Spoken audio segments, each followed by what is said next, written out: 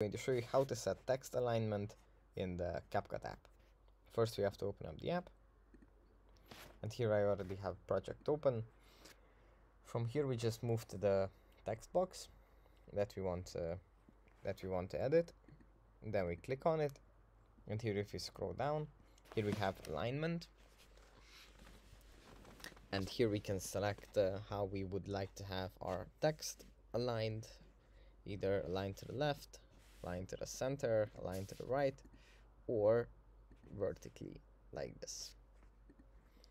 Yeah, that's basically it for this video. I hope it was helpful for you guys, and I'll see you in the next one. Bye.